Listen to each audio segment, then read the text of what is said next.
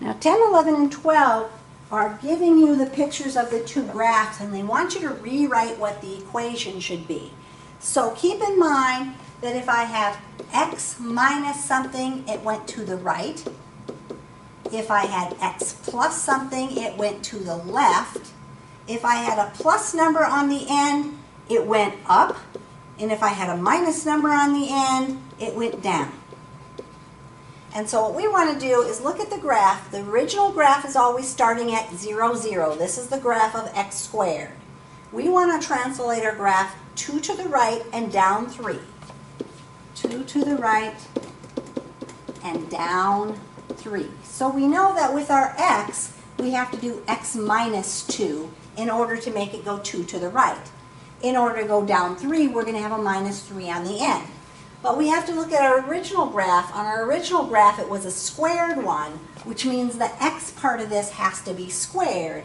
And so k of x, which is our new function, is going to be equal to x minus 2 squared minus 3. And that's going to be my new equation.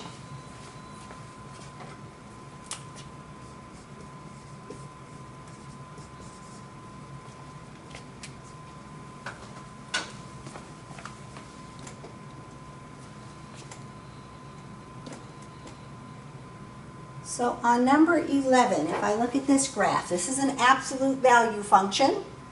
I want this graph to go 1, 2 to the right and 1, 2, 3, 4 down. So 2 to the right, 4 down. So if I'm going to go 2 to the right, I'm going to do x minus 2. If I'm going to go 4 down, I'm going to have a minus 4. But in this case, my x has the absolute values around it. So if I'm going to do k of x, I really don't need the parentheses since I have the absolute value. I'm going to have x minus 2 minus 4, and that would translate my graph 2 to the right, down 4.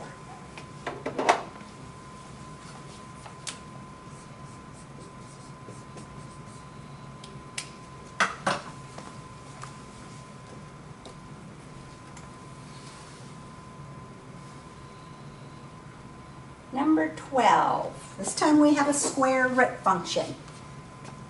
Always the original one starts at 0, 0 because there's no shift to it. So this one we want to go 1, 2, 3 to the left and 1, 2, 3, 4 up. Left 3, up 4. 3 to the left, up 4. So left 3 means I'd have to have x plus 3.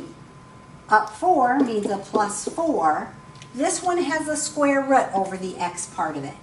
So again, for k of x, since this is under the square root, we really don't need the parentheses. It doesn't hurt if you put them there. But I have the square root of x plus 3 on the outside of the square root. So make sure you hit the space bar and get off of the square root. The plus 4 is going to go on the end. I should probably circle that. So my new equation, that shifts at 3 to the left, up 4, x plus 3, and plus 4.